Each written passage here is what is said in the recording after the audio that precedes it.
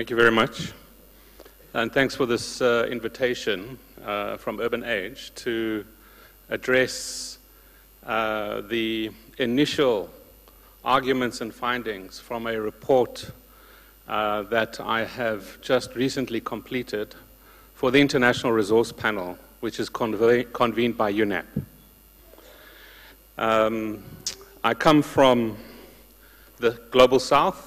I'm based at a center at Stellenbosch University, and I'm a social scientist. And I'm a social scientist who's been involved in governance, informality, urban culture, urban dynamics, particularly on the African continent, but globally, for the last 3 decades. But in the last few years, I've become interested in the materiality of cities, and in particular, the implications of future urbanization. So the work that I'm going to be talking about is, what's happening here? The work that I'm going to be talking about is entitled The Resource Requirements of Future Urbanization, compiled by a team of people from various parts of the world that I've coordinated over the last 3 years, including Serge Salat, who's here in the panel. And it builds on a report published in 2013 called City Level Decoupling, which Jean-Claude was involved in launching in Nairobi, which essentially attempted to take the basic approach of the International Resource Panel, which is to apply material flow analysis to an understanding of the global economy and how to decouple growth and well-being from resource use over the decades to 2050, and to apply that to cities. And it's an important task for a social scientist to address, because it's very interesting to me that in the literature on urbanization, in particular the literature that addresses the UN projection that the urban population is going to double between 2010 and 2050, the question is, where are the resources for this going to come from? In the 3 years, 2011 to 2013, China used more cement than the US used in the whole of the 20th century. It used more steel in a 5-year period at the same time than the US used in the whole of the 20th century. It's still got 100 or 200 million to go. India's got 400 million to go. Africa's got 800 million to go. Where are the resources for this doubling of the urban population going to come from? And amazingly, in the literature, this question is not addressed. And this is what we attempted to do in this report. And what we apply is urban metabolism, which is just simply thinking of a transition from a linear metabolism, a large quantity of resources into cities to build stocks and then through to waste, to a more circular metabolism where through resource efficiency you require less, you circulate more, you have less wastes, etc. The implications of this framework is that we set up a first scenario, which was a business as usual scenario, using DMC, domestic material consumption, which is the standard metric in urban metabolic analysis. And what we show is that in 2010, the total consumption measured in DMC, domestic material consumption of resources in 2010, was 40 billion tons. And that's 60% of the total DMC of the global economy. If we run cities business as usual with the same resource-intensive infrastructures and the continuation of de-densification at -2% per annum, what we're looking at is more than a doubling of this to 85 billion tons, to an average of roughly 13 tons per capita in highly unequal urban environments.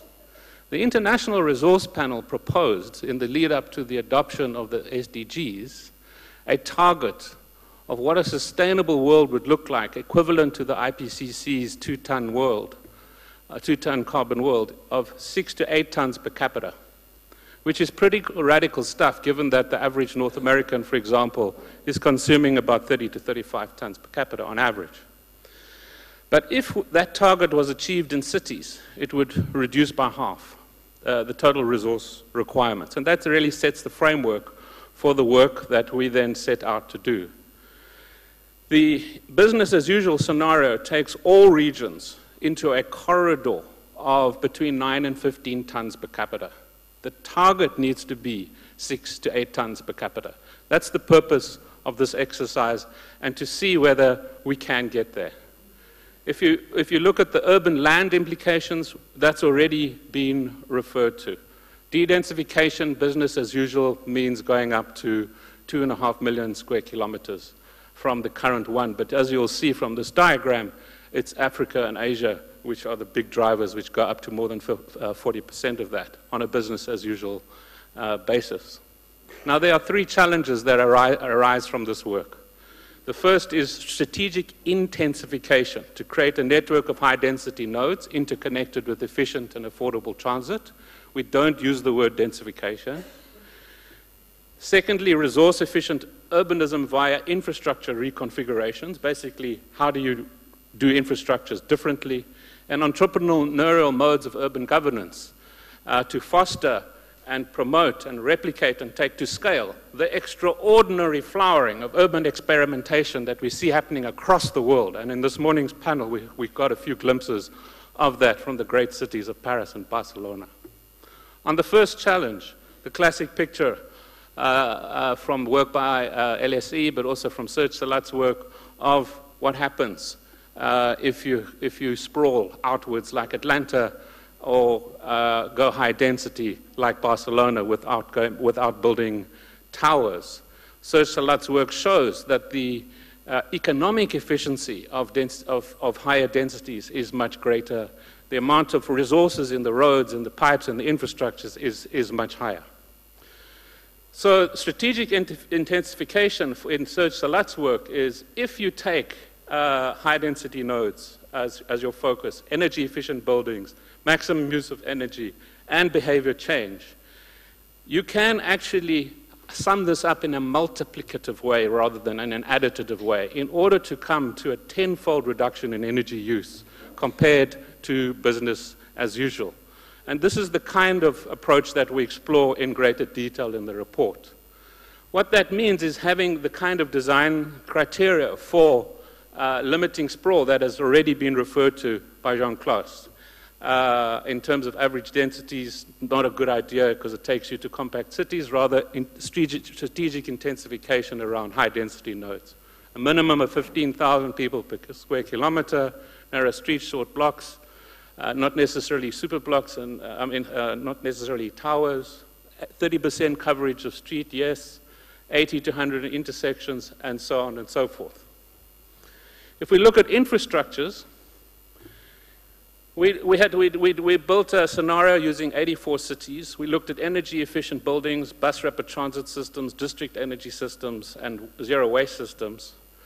We subjected them to a life cycle analysis based on the most comprehensive survey of the LCA literature, and came to the following conclusion, that it is possible, even without densification, to significantly improve resource consumption of between 24 and 47%.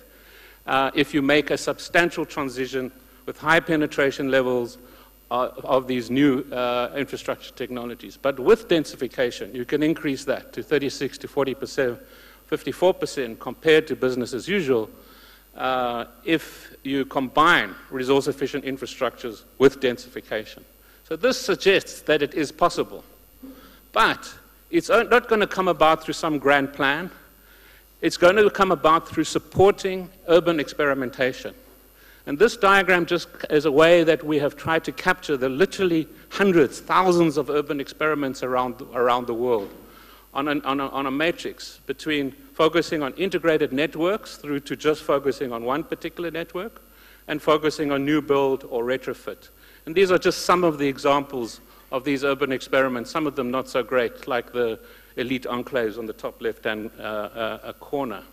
But what this all suggests is that what we should be focusing is not grand scenarios, but how we build, how we exploit the evolutionary potential of the present, rather than this favorite hobby of the chattering classes of constructing scenarios and reverse engineering to the present for the elite few who think they control the world.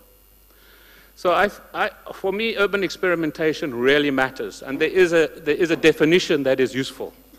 an inclusive, practice-based, challenge-led initiative designed to promote system innovation through social learning under conditions of deep uncertainty and ambiguity. There is no getting away from that.